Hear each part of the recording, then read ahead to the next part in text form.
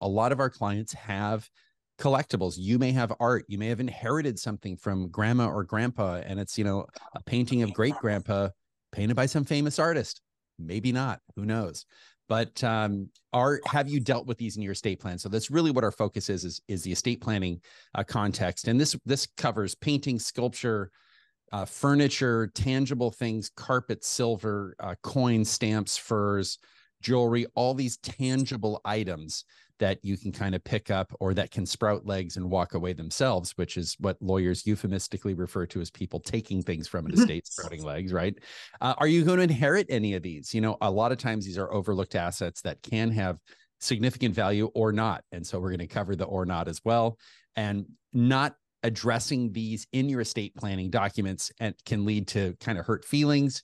We're coming up on Thanksgiving. We're doing this in the month of November. Many times families have a dispute and they never get together again for Thanksgiving. So we're going to talk about a lot of these. If you're watching this on YouTube, we're doing this live, but if you're watching this on YouTube, please subscribe to our YouTube channel and click the bell and you'll be alerted when our content is released. Typically that's about 6 p.m. on Thursdays Pacific time.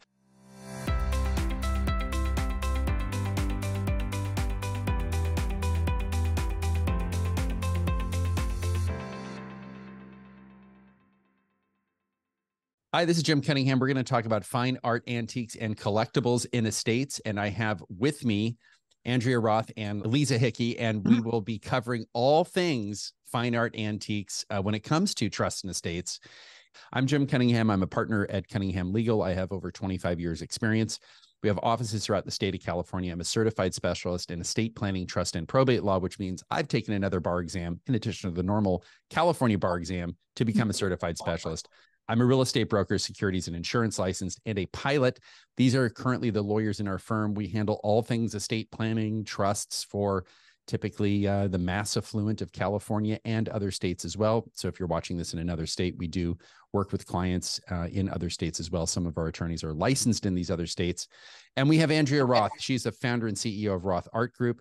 She has 30 years experience in the art field, and she specializes in European and American painting, sculpture, and photography. She's an accredited senior appraiser with the ASA since 2004, which is the association. What does ASA stand for?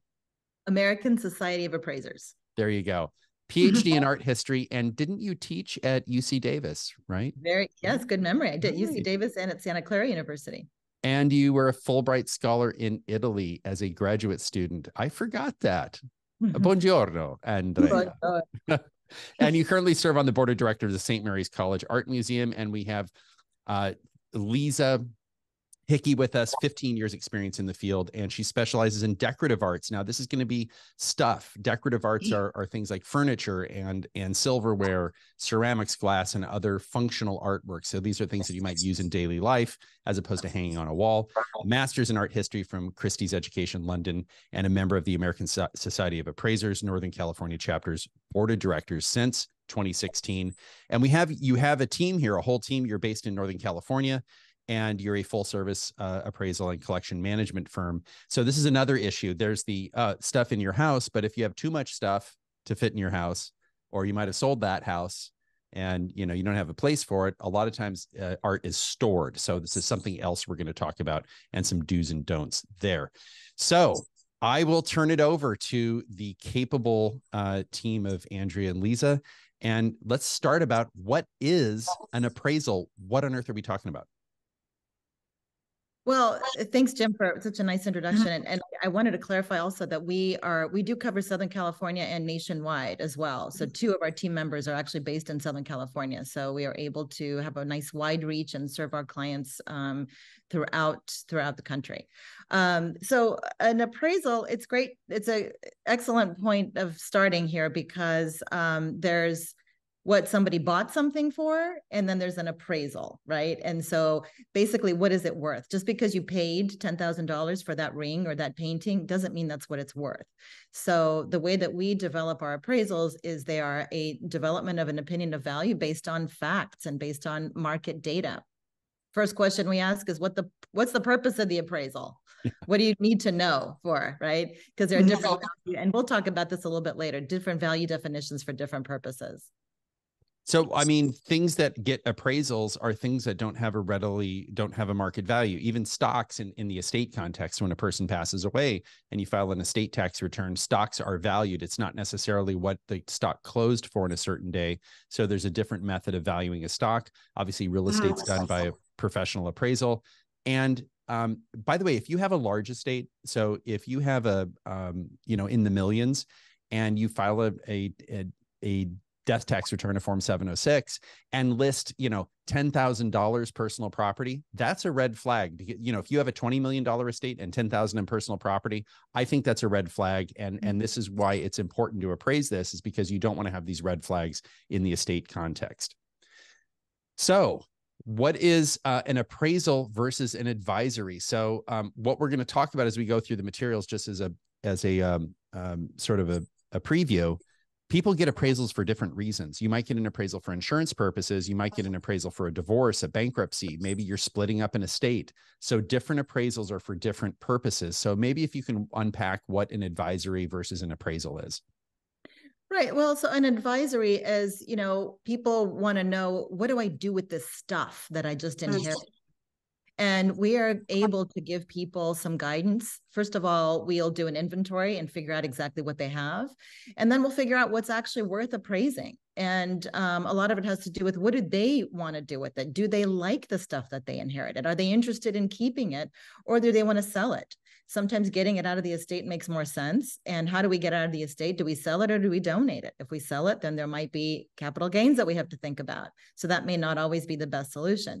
So we really like to to partner in with our clients, legal and insurance advisors, to make those smart decisions. And those smart decisions start with knowing what you have. So it's incredible how many people actually have no idea what they've inherited, and even seasoned collectors don't know what their current market values are of their things that they purchased. As you're talking, I'm thinking, I live in a neighborhood that has a mature neighborhood, I guess I could put it this way, lots of old people that pass away, and you see the estate sales, and you might see this in any neighborhood. An estate sale pops up, and sometimes there are companies that come in and they handle an estate sale. That is something different than what you do, isn't it? So the people who are like separating out, this is the throwaway pile, this is the donate pile, this is the sell pile. Right. At what point do you become involved? What are some indicators or some tells, and how can you help someone who might be watching this to say, gee, should I reach out to you? Should I reach out to the person who's selling the stuff in the house? Right. Well, anytime you're doing something that involves filing with the IRS or making an official donation, it's good to bring in a qualified appraiser, qualified according to IRS standards, and, just with an accrediting organization behind them. We're producing basically a legal document versus, someone just giving you an opinion of what they think they could sell something for. It's just a different, more weight to what we're providing in terms of, support for the report. Right. And initially what we can do is just do a walkthrough, we'll make an appointment and do a walkthrough and help categorize things. These can go for an estate sale. These require a more formal appraisal because they're higher value. Generally, we tell people if something is valued more than $5,000, it warrants a formal appraisal. Otherwise, it's not worthwhile. And they can probably just sell it through an estate sale or donate. Now, I happen to have a collection of guitars that my son played and I played when he was growing up, and they do have value, and those are probably an appraisal item. So if these are vintage musical instruments, I would say that's something you could put into your estate plan, but you do that by an assignment to specifically answer your question. But, some of these guitars are very valuable. Some have, it's not uncommon for a guitar to be 10,000 or 20,000. And so I think it's something you would include in your trust by that assignment, and something that probably should be valued if you're not specifically giving those. So in my estate plan, my son came to me and he said, Dad, please make sure I get the guitars. Well, if it's a specific gift, you may have an appraisal to figure out, if it's a taxable estate. But if those instruments are going to an individual, then those instruments don't necessarily have to be valued for distribution purposes because they're getting the thing anyway, right? But you might need to value those for estate purposes. Yeah, I remember meeting with, I can't give too much information because it's a famous person, but this person was pointing at paintings and saying, I paid 30,000 for this, 30,000 for that one, 35 for that one, 40 for that one, 48. I think the paintings were each worth over 100, But people, you're right. People remember what they paid for. What you paid for it is a starting point. That's maybe your basis, right? But it's not necessarily what it's valued at. So let's talk about reasons for appraisal. What are some reasons for that you get an appraisal? A lot of people ask me as a lawyer, should I have these appraised? And, you know, lawyers, look, we're not trained in this stuff. Okay. But let's talk about reasons for appraisal. I think the first one's insurance coverage and damage or loss claims. Walk us through that. Right. So the purpose of the reason to have an appraisal for insurance, number one, is protection, right? It's protection so that you can be made whole if there's a loss. And so that's number one, because if it's not scheduled and depending, I always tell people, check with your insurance policy first and make sure what is automatically covered under your blanket policy and what needs to be scheduled separately. Those are the most important things. And just because things were appraised 5, 10, 15 years ago doesn't mean that they're appraised for current value. So you want these things to be current. You want them to be within the last 3 to 5 years. So we've had situations where people tell us, oh, I don't believe in insurance. You know, I don't care. My kids don't care about this art collection. It was mine and my husband's. If it goes up in flames, I really don't care. Well, guess what? They do care. The moment that house goes up in flames and they lose their precious art collection, I've been told by many, that was the thing that hurt the most when they lost, because, you know, an art collection and even, you know, these personal things that you have in your home, there's statements about yourself and a relationship with your family, a relationship that you've had with your ancestors who've sent things down to you through the generations, and they mean something. I mean, when you see them lost forever, it hurts. And so the appraisals for insurance really are to make people whole again and for protection. Mm-hmm. Yeah, and it's a record of what you have in case something does happen. You have everything in the appraisal report, what it was, you know, exactly identified. So it just takes a lot of the trouble after the fact of trying to recreate what was in your collection from family photographs or, you know, just ephemera. Yeah. So when people pass away, things might have to be valued for estate and gift tax. Right. Or estate taxes, also for probate. So California, if you do go through probate, there's the California probate referee. They will ascribe values to assets, personal property. I will just say from personal experience, a lot of times you'll see a line item, you know, personal property, 5,000, personal property, 10,000. This is on a non-taxable estate. You know, if it's somebody's junk, you know, nobody cares. But if it's artwork, if it's valuable, if, you know, these decorative arts, as we've kind of discussed, it's very important that if you have a taxable estate. Now, right now, a taxable estate is an estate over $12,920,000. So that's a large number. If you're filing a death tax return, a 706, and it's a $15 million estate and you list the personal property at $1,000, I think that's a problem. And because people who have a $15 million estate don't have $1,000 in personal property, they have other stuff. So, and these are written appraisals that are attached to these particular forms. So whether it's your gift tax return, which is a form 709, or the 706, which is the death tax return, or the probate inventory and appraisal. So estate planning, this is really important. So this is also part of your estate plan should cover your personal property. And we had a question earlier about, hey, I have this collection of guitars. That may be a significant portion of the value of your estate or not. It can also be the source of conflict in your estate. So I mentioned we're on the cusp of Thanksgiving, and a lot of people, those families never get together again for Thanksgiving because of some fight. And as you were talking, Andrea, I was thinking that my father-in-law recently passed away a few days ago, actually, after a long battle with Alzheimer's and dementia. And for him, tangible items were very important. And then I was reading an article that for many people, that's how they remember things. So, you know, when they discover these, you know, people who lived 25 or 30,000 years ago, and they'll find these little, almost little carvings, right, that are with these people. This is very important. This is like a very human thing to do, is to have tangible property, and it can really drive a lot of memory for people. So not only the person who has it, but also, you know, when you leave this earth and these things that you've had, that you've possessed, that your family has seen you with, that can be the tangible, you know, that's almost like a tangible manifestation of you when you leave this earth. So very powerful. These items of tangible property can be very, very powerful and meaningful. Let's talk about charitable contribution. So let's say I have a painting. I paid $100,000 for it and it's worth $1 million, and I want to sell it and I want to help out a charity. I think I need an appraisal, don't I? Right. Absolutely. Definitely. You need an appraisal for anything over $5,000 that you have donated, and particularly for anything over $20,000 that you've donated. That's an IRS requirement. You know, I wanted to say one thing though about the estate planning purpose, and that is that many times, as we said before, people don't know what they're getting. And they don't know about the responsibility associated with ownership, right? Because if you have an expensive painting, are you well equipped to store it if you need to? Are you well equipped to insure it if you need to? There are certain expenses that go along with that. And so beneficiaries need to know. So that kind of dissemination of information, once you know what something is worth, it goes a long way to preparing your beneficiaries for the future. So it's just knowing ahead of time rather than after the fact, right? It allows for proper planning. So we have a quick question here. I think this is relevant. If my sister got a $20,000 guitar and I didn't get more cash, that wouldn't be fair.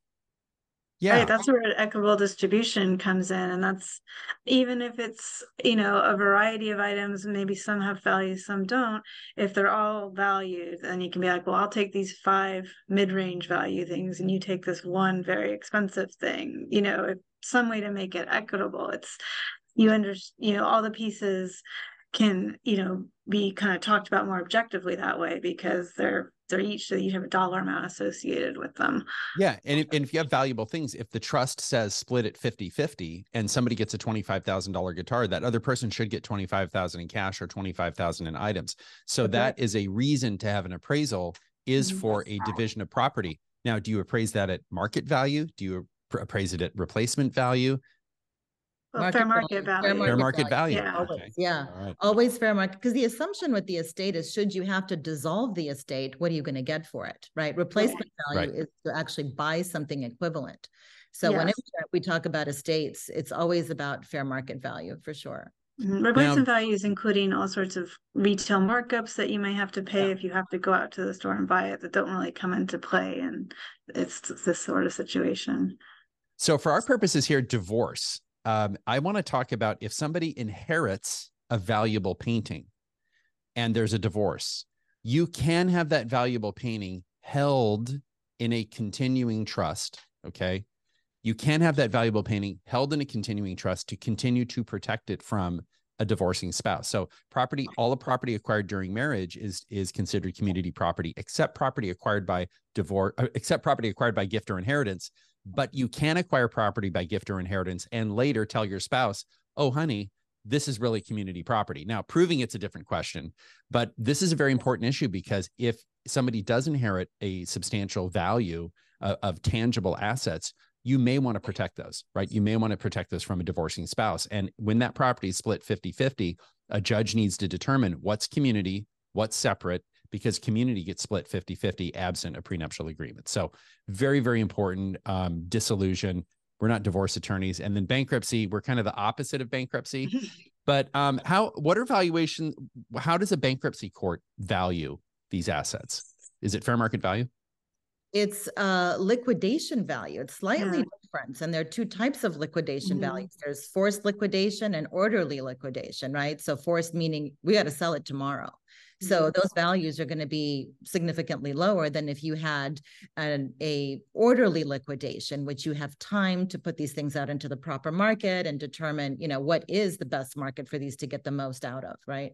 So, so those, you know, I have to say we don't encounter very much of those ourselves, but it's all about market level and speed, you know, the degree to which you have some time to put it in the proper marketplace. So WeWork just filed for bankruptcy. So if they had a bunch of art, and I don't know that they do, but if they did, that would be valued at that forced liquidation value. Or that's right. Right. Yeah. So and potential buyers are going to get a good deal, right? They should be there.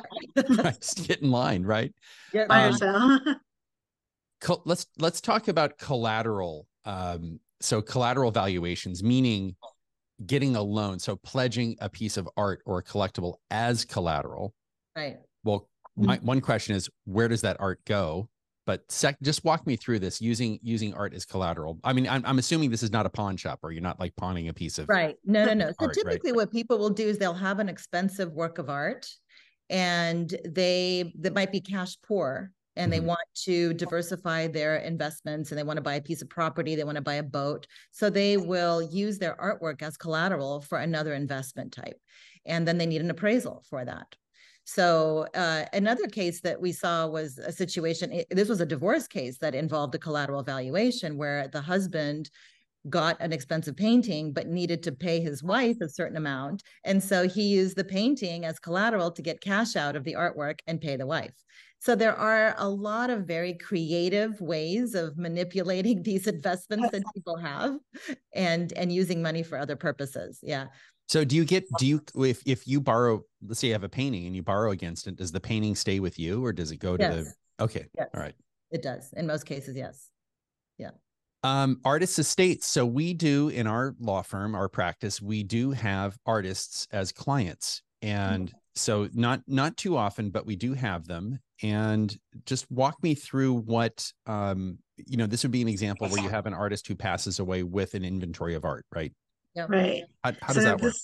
This can be complicated because, as you know, when we do the estate appraisal, it's going to be effective as of the date of death. So what would these pieces be worth on that date? But if you release hundreds of artwork into the market on one day, of course, the prices are going to go down, just supply and demand. So we apply what's called a blockage discount when there's, a huge amount of very similar pieces coming on the market at the same time. We'll have to discount the fair market values to account for those market conditions. So that's one factor to keep in mind when doing a large estate belonging to an artist.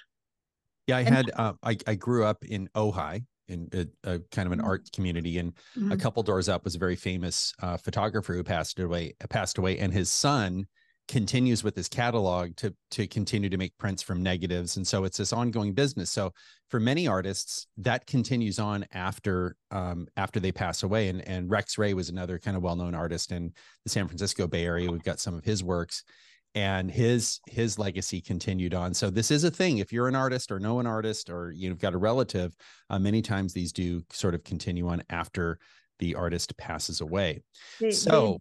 Yeah, I was just going to say they absolutely do, even before the artist passes away, right? Because artists are notoriously bad business people, and they don't often keep good records. I mean, we walk into artists' estate. We have a lot of experience in working with artists' estate, and typically they will just have everything on a paper ledger, not even knowing if they ever got paid for the sale that a dealer might have made. And so one of the advantages of what we can do for them is inventory the collection on a cloud-based database. So they have a record of absolutely everything, and they can track what gallery has it, how much did it sell for, was it ever shipped out, all of that. And it just makes their life so much easier, and the life of their studio executives so much easier to keep track of. And then when they pass, we've got the data, and then we can start the valuation much faster.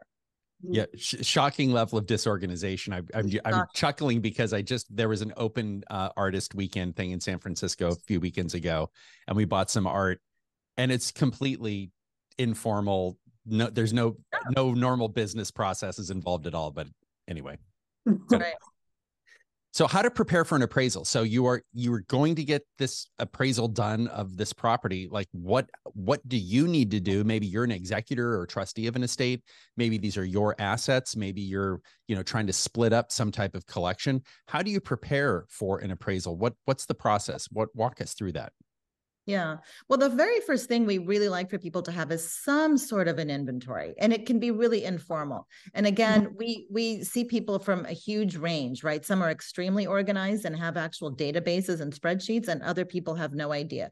So we're able to help them on all those levels. We can do the inventory for them, but if they have some sort of list, that's very helpful. And that could be, like I said, very simple, a spreadsheet or a database.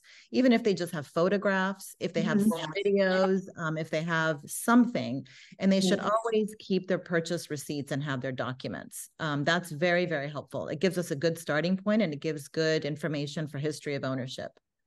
Are there any sort of, so people have paintings, is it good to print out like a bio of the artist, or somehow leave that with the painting, or not? Or because I know what started, by the way, just to give everyone, if you're watching this, what gave some background, I got connected with you. I can't even remember how. and I have a painting and I didn't know who the artist was. And you immediately identified who the artist was. And it was a Bay Area type artist. And it was like, wow, that's really impressive. I mean, you know what you're doing. And that's why you're here and we're talking to you. But does that make sense to have some narrative or some other type of description? I mean, what are best practices that people can do? The more information, the better, always the more information, the better. The best practice really is if you buy something, scan the invoice, save it on the cloud somewhere, right? That's number one. If you can photocopy it and put it on the back of the painting, that's great too. But if the house goes, up in flames, you're going to lose the painting and you're going to lose the documentation. So saving your documentation on some sort of cloud-based server is ideal. And we're going to talk about beneficiary discussions. And a beneficiary is a person who gets something. So like if I die and I leave it to my 3 kids are going to get my stuff. All right. These are really important questions. This may be very important to you if it's your stuff. And when your kids inherit this, they may be like, we don't want this stuff. Right. And then agreement. I mean, do you have any creative ways to resolve a disagreement? I mean, or are you the appraiser and you're like, well, I don't know, you guys figure it out. I mean, well, I mean, that's every family is different, and some people need someone to kind of referee their division of assets, to walk through them with the appraisal, and some people can just talk it through. That's going to just vary by family, I think, and beneficiaries. But having all the information ahead of time, or having these discussions before the loss happens, while everyone's still alive, is probably kind of good to forestall this from happening, these disagreements from happening. If it's the more you talk about it, the better, probably. Yeah, you know what? I think it may depend on the case. I remember years ago, I had this client who had the biggest collection in the world of something. And again, I'm not going to be too specific because people would figure out who it was. And he's like, Jim, what do I do? I said, well, talk to, who wants it. And then he came back years later. He's like, Jim, that was the worst advice ever. I should have never talked about who wanted my collection. So I would say you need to figure that out for yourself. But if it's, if it's a painting, who wants this painting? If that starts a fight, you may not want to, you may want to delay that fight. But again, I think it's case specific. Well, it is case specific, and we're really good because we are independent third parties. We come in with a whole different pair of eyes and objectives, right? We're just there to give information, and we can help guide them, through that. And I think by not having a stake in it, we can give a lot of really good advice. And sometimes it makes sense to just get it out of the estate. If you're fighting over it, let's get it out of the estate. Do we need to donate it? Yeah. And there's a company called Fair Split, and I think we've had them on a webinar in the past, and it's actually software where you can go in, and it's used a lot in divorce cases where there's one thing, and then essentially it ranks, it's fairsplit.com, but it ranks all of the items, and there's some values in there, but then you have points, and then it's kind of an auction system. So it's actually a way using electronics to, or using tech to solve for that problem and hopefully avoid the conflict. So what needs to be appraised? What sort of things need to be appraised, and what are the reporting requirements? Let's just kind of look at that. You got your form 8283, which is the non-cash charitable contribution form. You probably do this a lot, but walk us through the appraisal process. Well, so we will do a walkthrough initially and help them decide what needs to be appraised. This form 8283 is just specified for the donation appraisal. But so what needs to be appraised is, like we said before, anything over $5,000 that they're going to donate, and certainly anything over $20,000, which needs the actual appraisal that needs to have comps, and it's a much more complete document. But we're very good about going through the house with our clients and making those decisions. And those decisions really have to do with what do they intend to keep? What do they not really care about? What has some significant value over $5,000? And, what is worth spending the money and time to get it appraised? So their conversations are very, very specific to each situations. And, we've had a lot of experience with, in discussing this with them. And then gifting, if I give something to a charity, do they typically turn around and sell it right away? What actually happens? Well, they usually have to hang on to it. The charity does for 2 years, I believe, after the donation, or else they have to file another, it's not 8284 form, I believe it is. So you want to make sure that the beneficiary or the donee organization realizes that they do need to hang on to the item. So there are a lot of things that you can appraise. And getting ready for this, I went to that Antiques Roadshow. It's on PBS. I actually like watching that show because it's all this random stuff that pops up. One of the most valuable things on Antiques Roadshow was a pair of socks that someone from the Red Sox wore. They were called the Red Stockings. It was like one of their top ones. And there's a lot of East Asian art. So they had some rhino horn cups that are like, I don't know, hundreds of years old, and some bowl that's 900 years old. How do you even figure out what this stuff is? Like, I mean, on the decorative arts, how do you even know? Well, it can be tricky. I mean, and a lot of times you'll be looking at something and like, oh, this is just junk. And then you do your research and find out, no, it's actually not, or it's actually a particular niche collecting area that a small group of people just is wild about. So it can really vary. And there's a lot of good specialists out there that are, have their particular little area that we've had relationships with. So that's helpful too. So what if things, our instinct, no, it's our instinct and experience, and knowing when to keep going, versus stopping. Right. That's, I've had situations where I walked into a family home in Palo Alto and they showed me these 3 paintings that I didn't think very much of at all. And they were hiding under the bed. And the rest of the estate was just kind of modest, nice things, nothing special. So I immediately profiled them. I thought, these things are going to be moderate. And as I started to do my research, long story short, each one of those 3 paintings was worth between 1.3 million and 1.9 million each. And I would have never thought it had I stopped there and used my own, subjective opinion about it. And so that, it's a great example of how we got to know when not to stop. And we have to know who the experts are. And one little piece of information led me to another piece of information, led me to another dealer, led me to another dealer. And on it went until I discovered that this artist was hugely important. And it changed the profile of this family's estate. Can you imagine 3 paintings of that value? And they had no idea. Wow.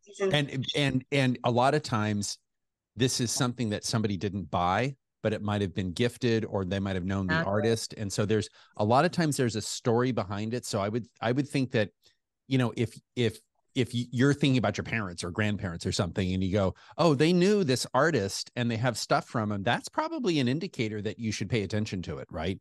I mean, not every artist is going to paint a painting that's worth $1.5 million, but I think a lot of them have, right? I mean, it's not uncommon. So Amy asks, do you find that when you appraise art that the value does actually go up over the years? How often should you have the art appraised for insurance purposes? Interesting. For insurance, we generally recommend every 3 to 5 years just to have an assessment. It doesn't necessarily have to be appraisal. And we offer this service as a complimentary, service to our clients. Let's just take a look at your schedule and let's look at your collection and let's see if it makes sense to reappraise it. So 3 to 5 years is a good rule of thumb. Okay. Not everything goes up in value. Many things go down in value. It totally depends on the artist and the market. So handbags.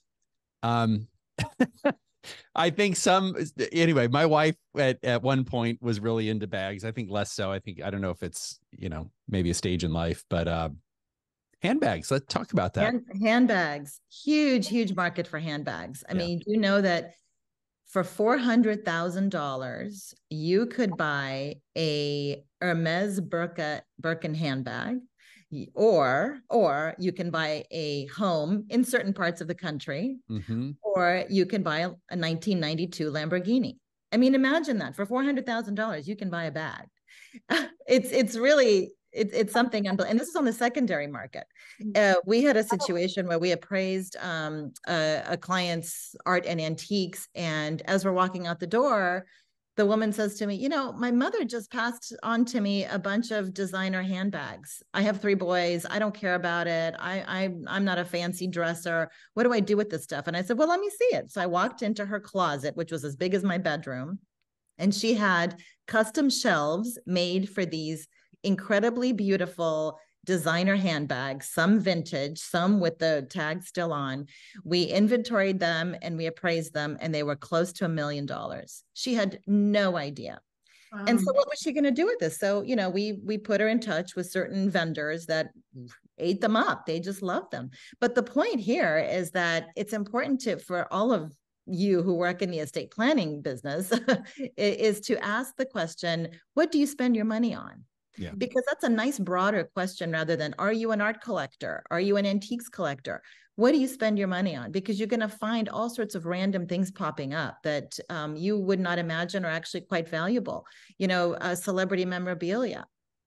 There's a huge market for that. And you have a couple of those things, it could be in the millions of dollars very easily. And they had no idea, because I just ran into a situation where somebody had a soccer jersey from 1977. It was an Italian tournament worn soccer jersey, and it sold for $15,000 at auction a couple months ago. He had no idea. His beneficiaries had no idea. They just thought, oh, dad, you know, he loves soccer. I don't care about soccer. He's got this jersey. It's kind of dirty and dingy. $15,000. Wow. So, you know, asking those questions, what do you spend your money on? What are your interests? What are your hobbies? Can bring out a lot of things in people's lives that could make a very big difference in the asset class, right? You know, it's funny you're talking about the soccer jersey, or, you know, football jersey. When my father, I mentioned my father-in-law passed away, he had these 2 Hawaiian shirts that are like antique Hawaiian shirts that he wore all the time. That's something that's, you know, who knows? I mean, that's a collectible, right? Yeah. Yeah, they're vintage, hand blocked. I mean, there's definitely a collector's market for that. Cynthia asks, what about antique pianos with ivory keys? I think that's the 100-year rule, right? So if it's 1923 or earlier. Yeah. It's I don't know if it's 100 years from when the Endangered Species Act was passed, or 100 years like from today. That's something to be checked on. But yeah, you know, it's definitely a factor, like, to be considered in any ivory situation. You kind of have to think about that. All right, so let's talk about appraisals, and there are different types of value for different purposes. And so this is where we get into replacement value for insurance and fair market value for estate planning. Fair market value is what a willing buyer and a willing seller, without under any pressure or compunction, would arrive at a price. How is replacement value different than fair market value? Isn't it the same? Maybe explain why it's not the same. Yeah, so they're totally different. So replacement value, the idea here is, should something happen to your artwork, your furniture, your car, whatever it is, and you need to replace it, you need to go usually into the retail market and replace it with something comparable. So that's usually a retail market level, right? Where do I get something similar? Fair market value for estate planning, the IRS wants to know, if you were to dissolve the estate, what would you actually get for it? And this is a market in which the most knowledgeable players in the marketplace transact. So you think of it that way. So many times that's a secondary market. And in some common market, the most common market where these things trade, yes, and the most players are most active in. So that's usually secondary market. So if I buy you know, a painting by Andy Warhol from a gallery in downtown San Francisco, I'm going to pay maybe, you know, if it's a print, I might pay $100,000 for it. If I try to then put it in my estate, and then we need to know, you know, what this might be able to be sold for on the open market, you know, that might be significantly less. It might be only $50,000, might be $60,000. So there's usually a difference, but it depends. You know, again, most common answer is it depends. But that's sort of in a nutshell. Wholesale versus retail. You can think of it that way too.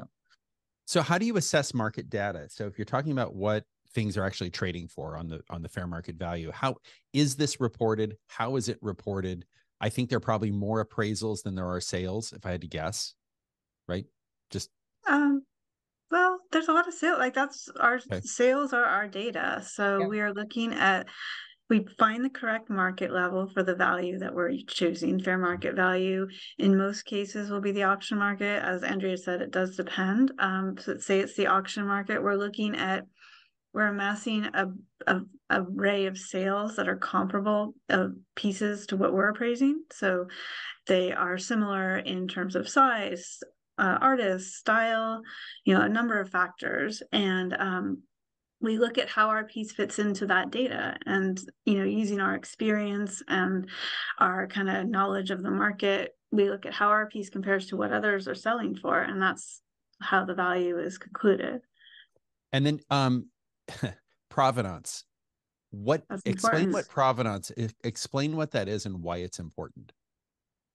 Well, provenance is a history of ownership. Oh, sorry. It's a history of ownership, basically. Where has the piece been? And this can be helpful, or this can hurt the value. Like, did it belong to a really famous person? Did it belong to Jackie Kennedy? You know, that's going to raise the value, say. Then, but did it, you know, is the provenance missing? Is there a gap in provenance in, say, the 1930s, 1940s, and the pieces from Europe?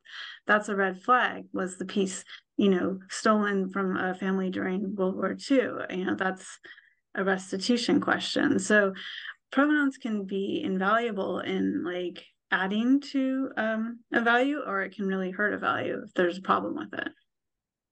How often does the sort of items that were stolen during World War II, is that something that pops up frequently in your world? Infrequently? I mean, how much of a red flag is this for people who are collecting? It's moderately frequent. Moderately frequent. I mean, in particular, it happens with old master paintings usually. Mm-hmm. Things that are a little bit older, 19th century and older. Mm-hmm. But yes, it's definitely an issue, because something that somebody discovered the provenance on later after it was purchased by a collector can impact its ability to be sold. Right. You know, so somebody in good faith buys it and spends, you know, hundreds of thousands of dollars on an old master painting. And then when he turns around to sell it, there's been new provenance that has arisen since then. And now, you know, there was a gap in ownership, or it was owned by, you know, a Nazi war criminal or something like that. And the assumption is that it was stolen. So now, you know, there has no value. So it's a very important piece. So when you say it has no value, what happens to it? Does it go back to the original owner? If the original owners come to make a claim of some sort, then yes. But many times the buyer is just stuck with it. And people just don't touch that in the art world. People don't touch it. They do not touch it. Yeah. Let's look at art and antiques market trends. So past 5 years, let's talk about where is the market? Well, the pandemic was very good for the art market. Surprisingly or not, it was, you know, that online platform, people's inability to go out to auction markets. I think people worried about that, but the auction houses did a very, very good job of bringing sales online and making it available to a much wider audience. People who would otherwise be intimidated to go into an art gallery, they were willing to buy and sell online. And so the market in 2020 through 2022 reached some incredible highs. Luxury goods in particular, collectibles in particular. You've heard stories about the Michael Jordan sneakers that sold for $300,000, you know, just crazy, crazy sales. And then of course you have your standards, you know, that are always doing well, you know, Picasso and Warhol and Basquiat, you know, they do well no matter what. However, in 2023, now we're just going through the New York art auctions last week and this week, and there's been a little bit of jitters, let's say, among collectors. So things are kind of returning. Maybe there's a little bit of a correction happening. It's not that things aren't selling, but they're not selling with the fever that they were selling in the last couple of years, at least in the fine art market. Yeah, so why do people pay? I mean, without getting into, because when we're getting ready for this, we talked about Jackson Pollock and sort of the American art movement, but why do people pay $50 million for a painting or 10 million or 100 million? Obviously it brings them more joy than the money that it costs them, but what are some of the reasons that people pay a large sum of money for art? It's hard to put your hands around. It's hard to grasp our minds around $134 million Picasso sale that happened last week. $134 million. Yeah. Even if you're a billionaire, that's still a lot of money. Yeah, I mean, because you're not getting 5% on CDs or whatever. I mean, when you look at this just from an economic math standpoint, so why do people spend that kind of money on art? Yeah, I think there's a lot of reasons. I think there's true art lovers, true art historians who see the significance of these artifacts, that they have a role in our society, you know, and they are a representation of a specific place and time, you know, and they are, you know, I think that that's they are artifacts, you know, and they're representative of modern art. They're representative of, you know, the transformation in the art world. On the other hand, some people buy it because they want to compete and they want to say that they owned it, and they want to, there's a lot of starstruck. Yes, absolutely. Because their neighbor down the street, you know, just bought a Warhol for 50 million. So now they need to buy it for 51 million because they can.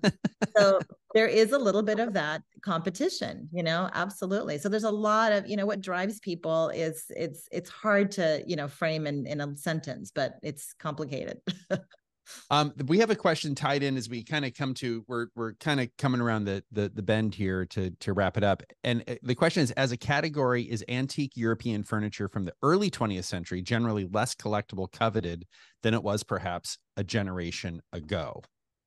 Well, it really depends on the style. I mean, your early 20th century, like we're getting into Art Deco, Art Nouveau, you know, heading towards the what we call the mid-century now. So, you know, it's in general these sort of historical styles, so historical revivals of 18th century, 17th century looks, you know, what sometimes kind of casually called brown furniture.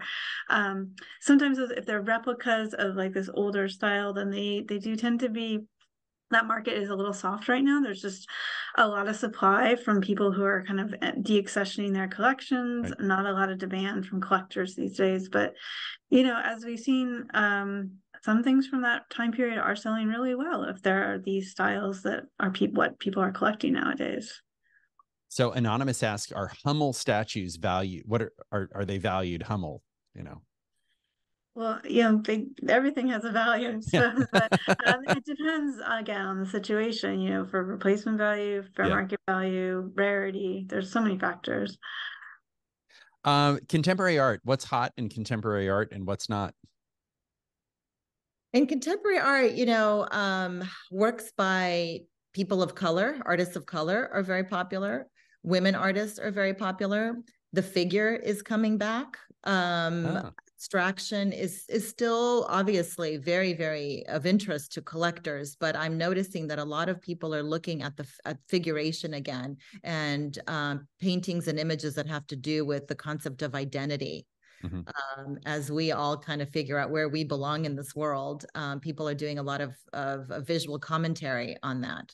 So I would say that that's what's really of interest. The ultra contemporary market, meaning artists born from 1974 to the present, was absolutely going crazy in the last couple of years. And now it's kind of slowed down just a little bit. But I would say, you know, look, if somebody's interested in buying art, look for art by female artists and look for artists of color and look for, you know, anything that inspires you, really. It should be personal. It should be something that you love. Don't worry about what's hot. Buy what you like. Yeah, I'm reminded just before COVID, kind of that winter before COVID hit in 2019, there were fires in Malibu in the fall, and I was down in Santa Monica having dinner with a friend, and his friend showed up and he said, my house just burned down in Malibu and I had to go buy these clothes. And he had been collecting art for 25 years. And he said, I don't care about the house. I can rebuild it. But the art that's gone is irreplaceable. Now, yes, it's insured, but you're never going to replace it. Right. I mean, it's just tragedy. So Marissa asks, maybe please have a link to the slides and the recording. Marissa, this will be on YouTube at the end of the day today at 6 p.m. So, and I think, Ashley, don't we send out a link to everyone who attended the YouTube link? I believe we do. So we should be getting that in your email.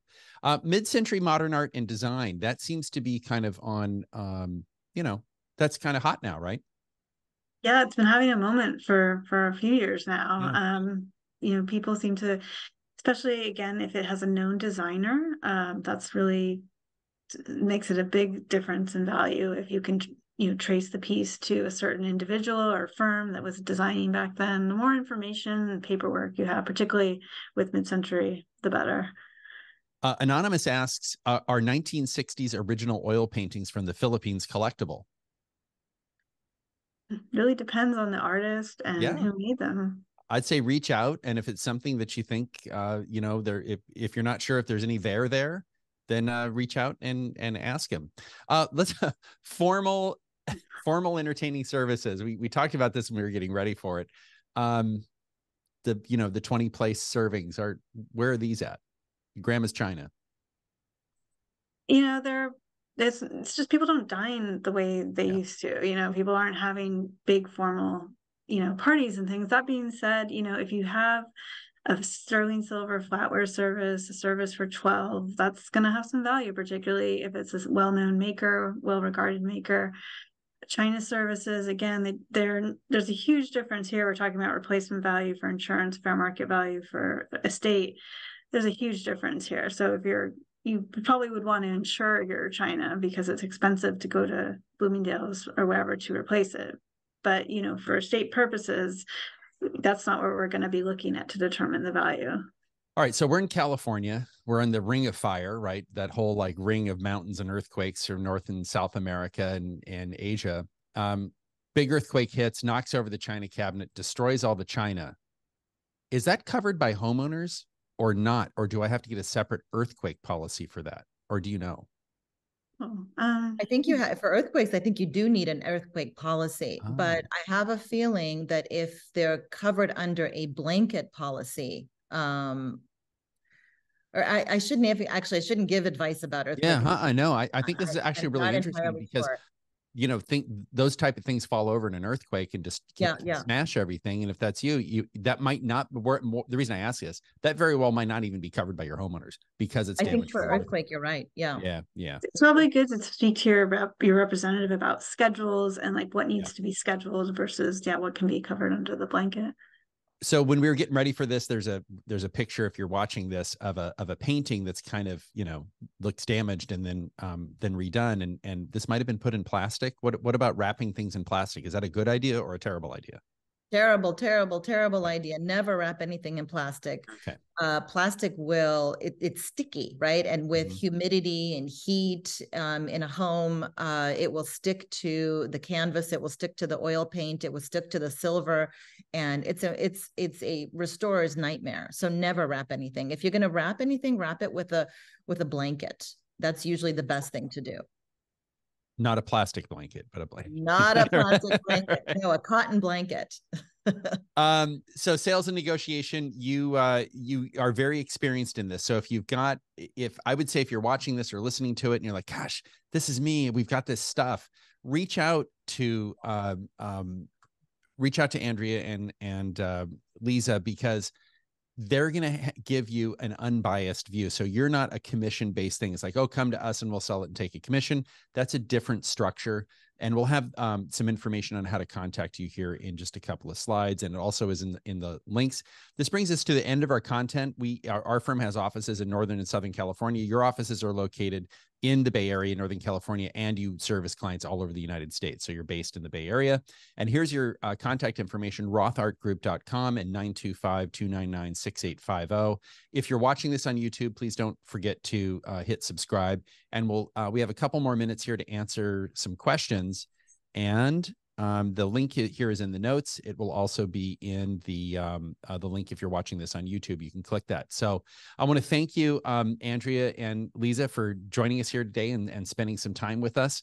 And if you're watching this on YouTube, just keep watching. Don't turn it off, because it's magically going to roll to another video